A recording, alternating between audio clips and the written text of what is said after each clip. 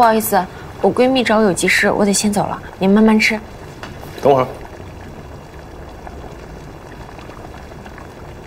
你闺蜜现在找你发短信？啊，我也奇怪呢，可能是她的微信被盗号了吧。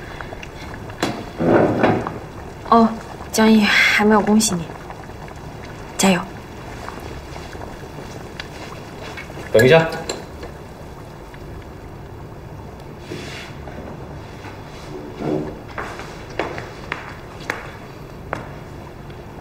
你干嘛？跟我来一下。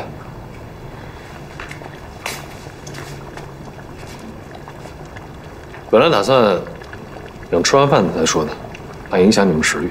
但看你们现在相处的都不太自在，所以我就现在说了。我和于生生现在正在交往，也就是说，她现在是我的女朋友。以后我们会经常碰面。 所以你们平时该怎么样就怎么样，千万不要有任何心理负担。说的就是你，陪她说，以后别一碰到我女朋友就搔首弄姿，又化妆又换衣服的，没必要。我哪有啊？乐一，你想说什么还可以说什么。于生生这边我来做担保，出了事儿我负责。放心，我嘴巴严得很。大川，给自己多安排点工作，没事别老来这边，眼不见心不烦啊。 你跟我过来一下。我你们先吃啊。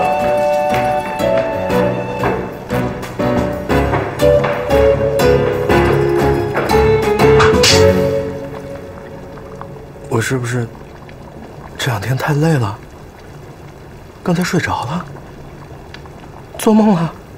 你还有心情做梦吗？你的艺人都跟娱记谈上了，你还有心情吃？好吃啊！ 为什么没心情？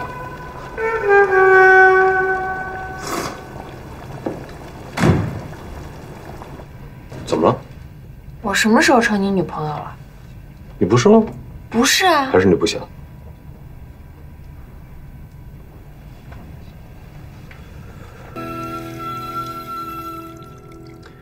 想说什么就说吧。我就不明白了，你不是说你不喜欢于生生吗？ 我说过，不是你装什么傻呀？就在这个房间，你亲口跟我说的。哦，那个时候我没想好，也没做决定，应付你的。那你现在想通了？嗯，跟他交往真的比你的星途还重要。有多少明星因为曝光恋情把事业给毁了的？所以你是来劝我分手的？我只是提出我的想法。你说等小宇宙正式解散了，你的事业稳定了再谈恋爱不好吗？ 你说的这些道理我都懂，我会尽量做好保密工作的。还有什么要特别交代的吗？你都想得这么清楚了，我还有什么可说的？喝茶。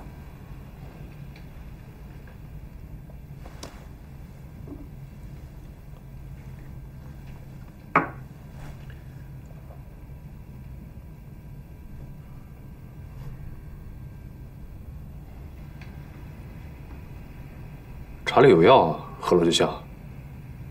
高兴。啊？作为朋友，看到你找了一个你喜欢的、愿意毫无保留信任的人，我替你高兴。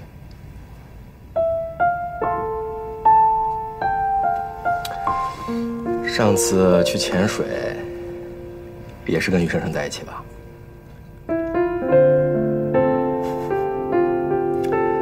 果然。 他是能把你从坏情绪里边拉出来的人，你这么喜欢他，现在我能理解了。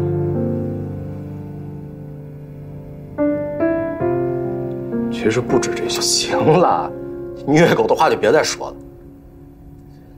你帮我转达给他，我以后不会像防贼似的防着他。从今天开始，他只是我最好的朋友。